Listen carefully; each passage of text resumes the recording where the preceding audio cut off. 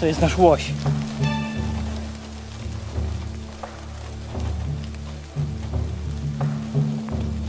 Dziś w Zabytkach Nieba zobaczymy miejsce pokazujące samolot, na który od dawna wiem, że czekacie. Jesteśmy w Lesie Dłutowskim, gdzie 4 września 1939 roku awaryjnie lądował zestrzelony przez Niemców PZL-37 Łoś. Ten samolot, miejsce jego awaryjnego lądowania zostało upamiętnione pomnikiem, który przedstawia makietę łosia naturalnej wielkości. Ten łoś należał do klucza 212 eskadry bombowej.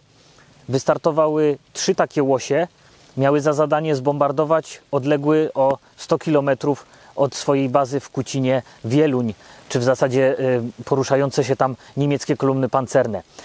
Łosie zostały zaatakowane przez 8 Messerschmittów 109 i wszystkie zostały zestrzelone.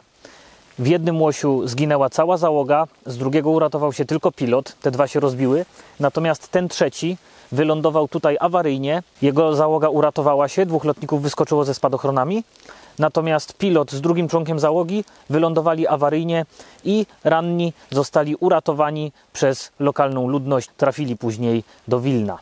Widzimy tutaj część dziobową łosia, jest odtworzone jego przeszklenie. Ja nawet myślałem, że na tym pomniku to będą tylko takie namalowane szybki, jak na modelach się dawniej robiło, ale faktycznie jest to ładnie odtworzone, naprawdę przeźroczyste. On oczywiście nie ma zrobionego wnętrza.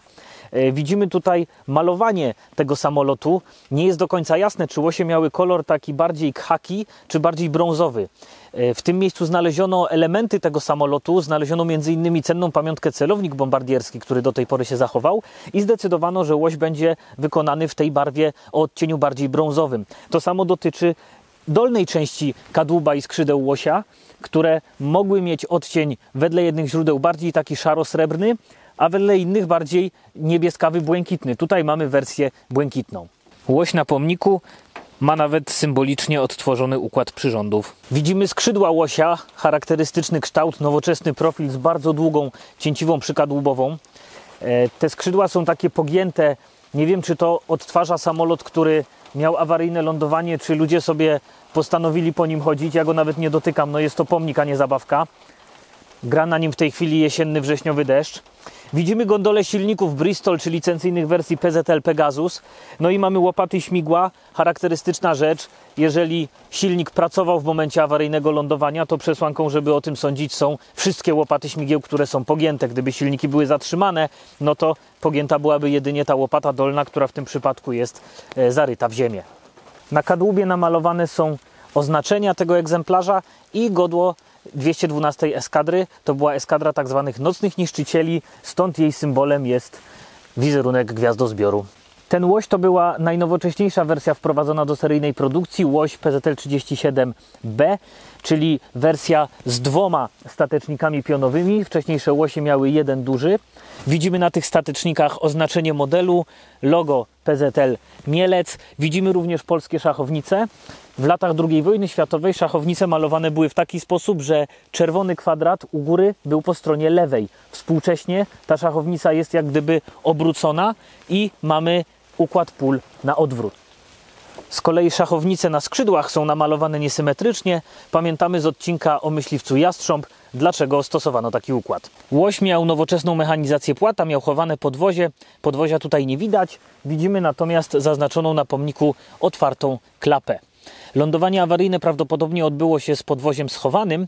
Tak samo ten egzemplarz przed lądowaniem awaryjnym zrzucił gdzieś ładunek bomb. Bombowce nie są w stanie wylądować z ładunkiem, z jakim startują. Stąd też awaryjne zrzucanie bomb przed takim przymusowym lądowaniem było konieczne. Tutaj taka ciekawostka niezwiązana z łosiem, ale jedna z teorii mówiąca o tym, jak zginął słynny muzyk Glenn Miller, mówi właśnie o tym, że leciał on niewielkim samolotem i ten samolot nad morzem znalazł się w rejonie, w którym bombowce lecące dużo wyżej zrzucały awaryjnie niewykorzystane bomby na nalot na kontynentalną Europę. No i wybuchy tych bomb zniszczyły w powietrzu samolot, w którym zginął Glenn Miller. Jest to możliwe. No tutaj oczywiście mamy lasy, pola, zatem pewnie nikt nie ucierpiał w tym awaryjnym zrzucie bomb przed lądowaniem polskiego łosia.